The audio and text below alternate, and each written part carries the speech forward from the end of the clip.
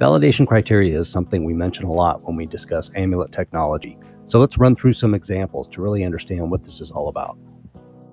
You may have seen this page on our website displaying an extensive list of validation criteria options, but may not have understood these or how you use them. In this video, we're going to cover a few different criteria in very simple terms. This should provide you with a clear understanding of the flexibility and power of AMULET technology and how you might leverage it for your own uses. So what does all this mean? Criteria are used to define access requirements to an AMULET-protected digital asset, meaning if a digital environment meets all the criteria, then access is granted to the asset. If any criteria are not met, access is denied. That's really all we're talking about here.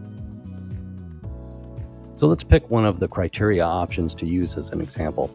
Let's start with the files criteria. It's probably one of the simplest to understand and to visualize. As with the others on the list, files has a ton of options. You can require the existence of a specific file in a specific location, or require that a specific file must not exist. You can specify the file name using the root, file prefix, wildcards, as well as require specific metadata. There are a lot of options and all can be mixed and matched. We're going to use the requirement of a file and a location for our example. Let's say we want to make sure that in the C drive, in a folder named My Works, there's a file named abcd.xyz. If the system meets this criteria, then our asset will be accessible, otherwise it won't. The thing to remember is AMULET technology is dynamic, and the criteria is evaluated every time access is attempted on the digital asset. So if you start out with the file in place, the protected asset will be accessible, but if the file later gets removed, that asset will no longer be accessible. So you may be wondering if this example is valid. It's so simple. And is it secure? The answer to both questions is yes. As long as no one knows the file or the location or any specifics, it's secure. The danger is that it's easily mimicked if anyone were to figure it out. So it's not one we're necessarily recommending, at least not as the only criteria you define.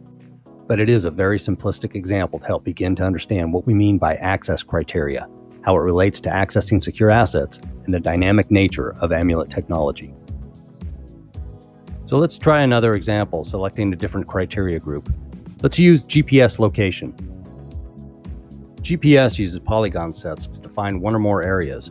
Validation can use inclusion of a location or exclusion, meaning valid if the location is within the polygon, or it could be valid only if it's not within the polygon. Again, these can all be mixed and matched to meet your needs, as well as being mixed and matched with any other criteria. Let's say we have a polygon mapped out. Maybe it's our business building location. We can use the GPS criteria to define something such as if we want somebody to only be able to access a file when they're within the confines of that location. This might be a case for company-sensitive files that are restricted from off-premises access.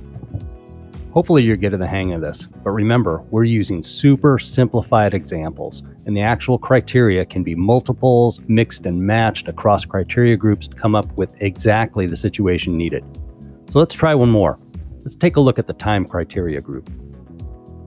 Time also includes dates and can define allowed or prohibited windows of use. These windows can be repeated, so like times of the day, days of the week, certain holidays, etc. Let's say we have an application that uses costly external resources. On weekends, the price doubles, and between 4 and 6 p.m. is another premium time. So we don't want anybody using the application between 4 and 6 p.m. on any day and not at all on weekends. With AMULET technology, that's no problem. To find out more information, please explore our website at certitudedigital.com and make sure to check out the growing list of use case examples and our other videos.